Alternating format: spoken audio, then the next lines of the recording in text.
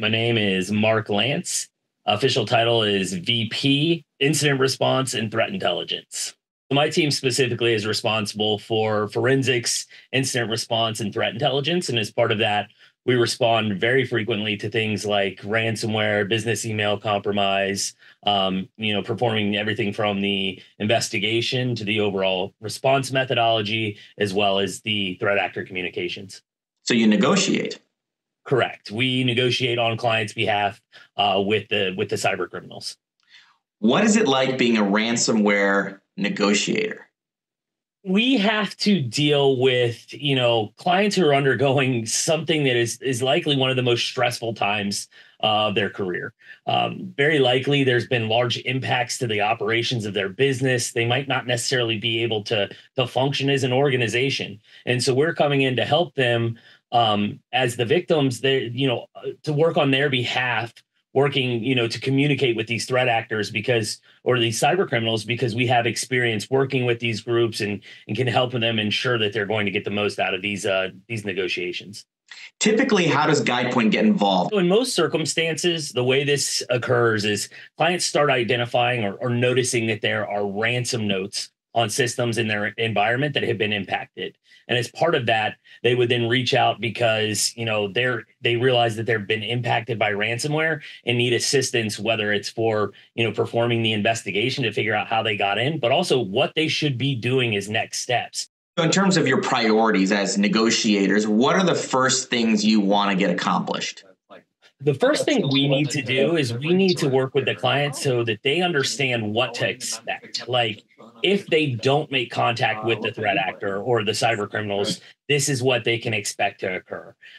Once they do make, contact with them, what the duration or how long they can expect the negotiations to be. But really the kind of core thing that we need to do with clients almost immediately and upfront is establish what their strategy and what they're trying to get out of this is. So it could be because they strictly want to delay until they can perform more of an investigation and a business impact analysis. It could be that maybe they have already determined there might be an appetite or a necessity to pay a ransom. So we're working with them very early on to understand, what they're trying to get out of this. And then we can establish the strategy of how we're communicating based on that information. A lot of these attacks involve, crippling networks, essentially. But there's also a data extortion component in some cases where the threat actor, as you call them, is threatening to release private information unless a ransom is paid. When it comes to data extortion, what do you counsel your clients to do? I imagine, like law enforcement generally says, you don't pay ransoms to ransomware attackers. Is that your approach? Yeah, I mean, it's our opinion that if you don't have a necessity or you don't need to pay a ransom, we don't recommend paying it. We don't want to fund these cyber criminals. To your point, modern day ransomware, though, is not just about the operational impact where systems are encrypted and you can't access them anymore. Prior to that occurring, modern ransomware, in most circumstances, they're getting into the environment and they're stealing what they believe to be sensitive information. So even if you are able to recover your systems through backups or restore from other systems, they're still going to try to get you to make the ransom payment based on the fact that they're going to release the sensitive information if you don't. Have you had incidents where the client has decided to pay a ransom? Absolutely. It's quite frequent that clients will actually make a ransom payment. And there's a lot of what they would believe business justifications to why they might do that. It could be that, they don't have access to their systems any longer and they need to pay so they can get access to the decryption capabilities so that they can recover and restore their systems that will allow them to function as a business. We've seen other instances where they don't necessarily want the information that was taken from the environment leaked out on the dark web.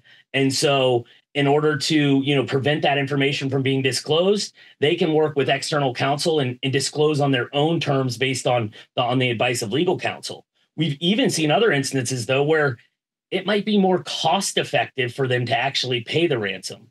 We worked an instance where if they continued to wait and try to recover from backups, it would have taken substantially longer, and they were incurring basically $1 million a day by being down. But then by paying a $2 million ransom, they were able to start the recovery process within 3 to 4 days. So it was actually more cost effective for them to consider ransom payment. The reason that ransomware is so relevant right now and has been for the last couple of years is it's extremely lucrative for these threat actors. They're making millions and in some cases billions of dollars. So this isn't a problem that is necessarily going to go away. And they continue to evolve and transform their methods to be more effective to ensure that they are going to get paid. Have you had experiences with schools and school districts that have been attacked by ransomware threat actors? Certainly. We see where certain groups will target certain industries. Other groups have a code of ethics where, as part of their affiliate programs, will say, you can't target specific industries. And so we know that they won't hit education or they won't hit healthcare.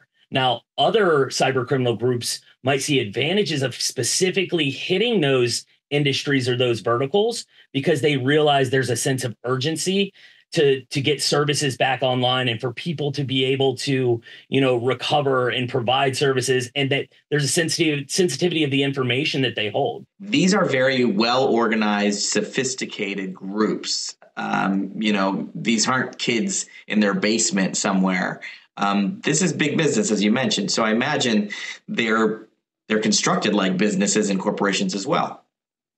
Yeah, these are cyber criminal organizations that have similar structure to what you would expect from other business. They've got, development and engineering teams that work on the platforms and the malware that they use. They've got support teams where if somebody does make a ransom payment and the decryption doesn't work effectively, you can work with their support team to troubleshoot and make sure you can actually decrypt. They've got financial analysts who are trying to understand, how much should the ransom amount be based on the market cap of the company.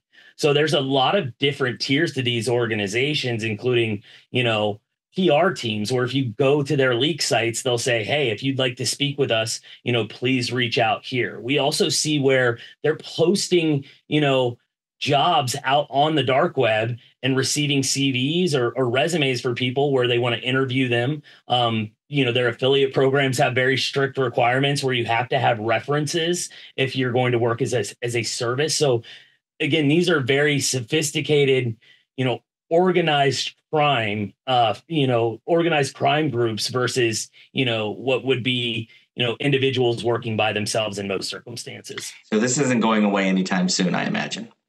Unfortunately not. They're making a ton of money. They're extremely effective, and there's plenty of victims out there for them to take advantage of.